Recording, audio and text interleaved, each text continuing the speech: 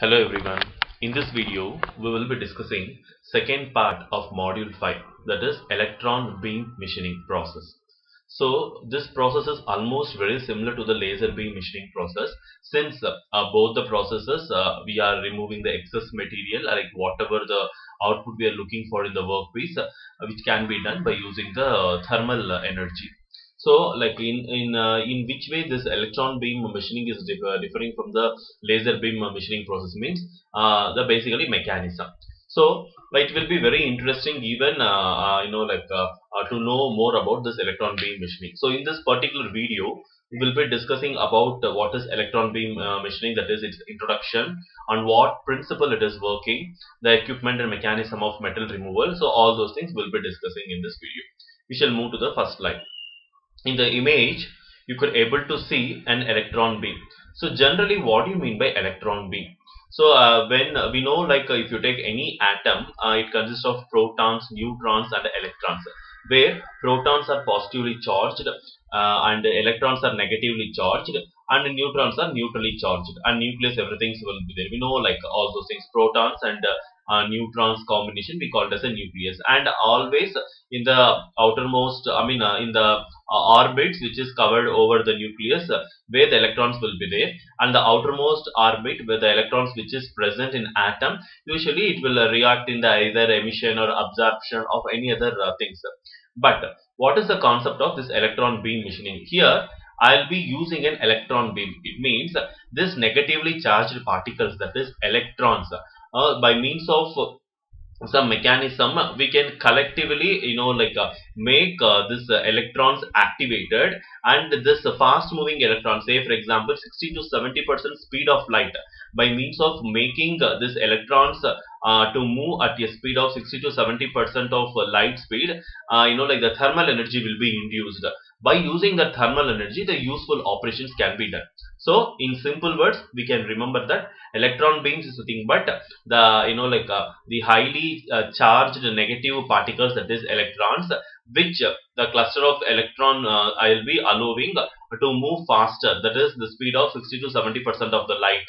So this the very fastest moving electron beam can be allowed to hit any workpiece. So this electron beams, these negatively charged electron beams, will be having a more heat energy, and this process almost similar to the a laser beam process, in which way means there we will be introducing the photons like light energy, and finally red fluorescent light, the clusters, and again focusing lens and all those things there. Here also almost the process similar, but instead of the photons, here will be purely depending on only electrons.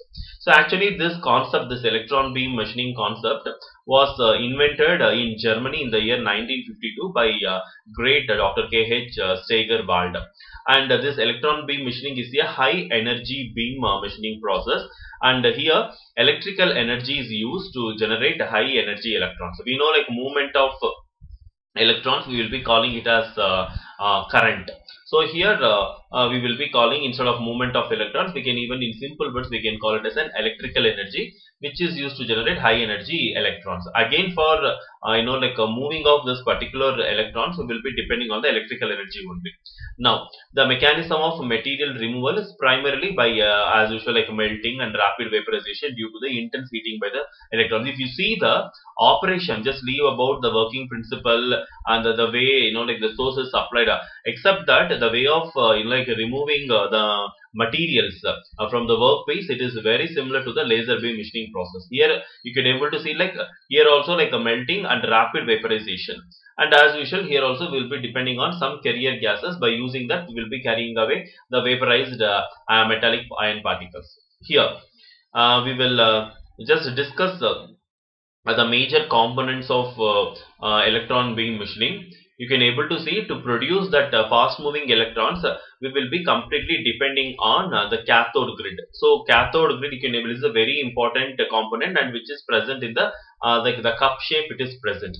And this cathode grid, basically it is negatively charged, and what the material used for the cathode grid is a tungsten rod. And you can able to see this high voltage cable you can able to 30 kilowatts direct current, now that too not indirect current, direct current, which is being supplied to this negatively charged cathode, that is the tungsten rod. And below this we can able to see this, of course the current it will always move from the negative charge to the positively charged. You can able to see this when the high voltage current is passed through this cathode grid, the electrons which is present on this tungsten, it release like fast moving the current which is passing through this cathode rod, it makes the electrons which is present in the tungsten rod to excite. So that movement of the electrons and even the electrons get activated, and that movement also will be there, and it will try to move from the negative to the positive charge. You can able to see this. For that, intentionally this anode setup is kept, and this fast moving electrons will be collected separately through the wall which will be supplied. You can able to see like electron stream. You can able to see this electron stream, and this can be seen in the optical viewing system, like how the electrons are moving in the microscopic setup. All those things we can able to see here. So this fast moving electron stream, it will be allowed to pass through two major parts, that is magnetic lens and the deflection coils, these two. So what is the purpose of passing it through the magnetic lens? So it will increase the the velocity of this particular electron stream, and deflection coil, it will make sure that the electrons will not get diverted to this side or that side. So this electrons will directly hit over the workpiece which is present on the work table, and all this process is happening in the vacuum chamber.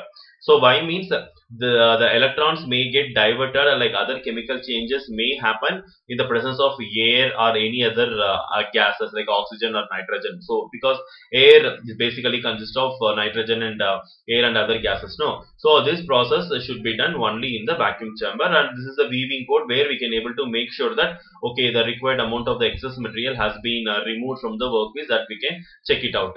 And there is a high vacuum pump. This is for whatever the particles which we are removing as a result of the fast moving electrons, that vaporized ion particles, that I will be carrying out with the help of a high vacuum pump.